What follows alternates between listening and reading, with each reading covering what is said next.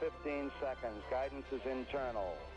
12. America's Apollo space program through the 1960s and 70s and its manned missions to the moon were the very frontier of science and technology of the day.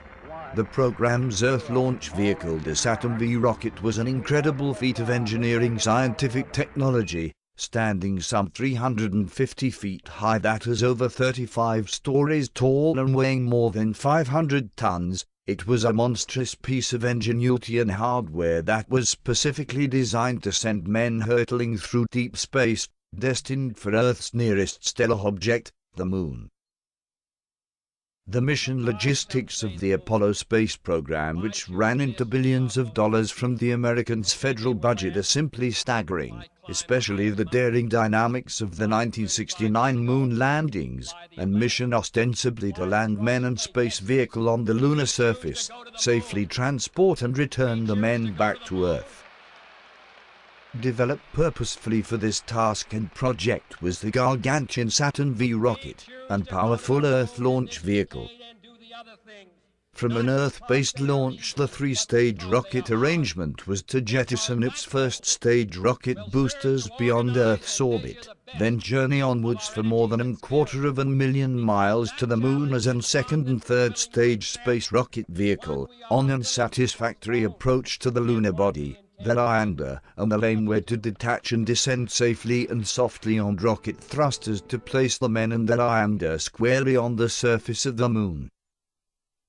Almost 750,000 miles rocketed to the Moon and back were the men and crew of Apollo 11, but with no more room in the crew's quarters in weightlessness space for the men to stretch than in an automobile. This mission's dynamics was to simply deliver men to the Moon and return them to Earth safely. There was no other scientific rationale involved whatsoever for this, and this was to be done with a soft landing on the lunar surface on reverse thrust rockets. Many previous moon missions by the Americans and the Soviets had sent orbiting satellites and surveyors, cameras and lunar impactors relaying rock soil geological samples and information along with complete mapping of the lunar surface, this including the dark side of the Moon and view of the Moon that was unforeseen and unknown to science at the time. But by 1969 there was very little that wasn't understood of Earth's satellite the Moon for the previous moon missions, and there was as much understood by the way of the experience gained through long-distance interstellar space travel and flight. The Apollo space program's mission was to solely transport men to the lunar surface and return them back to Earth to simply claim the prize as the first living beings to have ever set foot on another planet, rather than the tried and tested but the safe and preferred method of unmanned lunar landers, remotely controlled observation techniques or mechanical surveying investigative space vehicles. The LEM and the lunar module delivered on the Saturn V rocket were to land safely and successfully on the Moon's surface following a satisfactory detachment from the lunar orbiter, which awaited the men's return for redocking as it spun around the astronauts' heads at a dizzying speed, orbiting Earth's nearest celestial body and its partner, the Moon. After safely landing on the Moon and on unsuccessful completion of a specific set of scientific and explorative investigations carried out by the men, the brave crew of Apollo 11 were to rocket jettison once more off the Moon's surface to join and successfully redock in near Moon orbit the circling lunar orbiter. That was Apollo 11's floating fuel tank and the only opportunity for the victorious ride 250,000 miles back to their mother planet called Earth. It's the stuff of fiction or fantasy, you may say. It's so incredible when you consider the logistics, mission dynamics and the very obvious dangers to the men and crew of the Apollo moon landing missions that it just can't be true. But the struggle to venture further and further into deeper space to claim its prize by the world's superpowers had been raging on for years and years. Ballistic missile technologies and nuclear-armed superpowers went head-to-head in this battle for space supremacy, the battle for the capture of the territory of space and the collective will of the people through the submissive consciousness of one and singular humanity, united in his conquest of space. Such is the lure of men on the moon that it was the hearts and minds and soul of man to be one in this mission, not the lifeless satellite of Earth, the moon, whose territory had no value to be gained for its immeasurable distance and its grey and unforgiving terra firma. For as Armstrong, Apollo 11's captain, chief navigator and commander of the mission, stepped from the lane to pronounce the name of humanity, the world was to witness for the first time through the eye of the medium of television an incredible spectacle of live broadcasts from the surface of the moon, something they'd certainly never ever seen on television before. But long before the glorified and televised spectacle of America's Apollo space program and its manned missions to the moon, men had ventured to the distant body of the moon to safely return. They are men just as brave as Apollo 11's and crew just as bold and courageous too. It's the space program of the Soviets, not an public relations exercise or a media-inspired event, but an proven and scientific exploration of stellar space with an impeccable history of unparalleled technological success.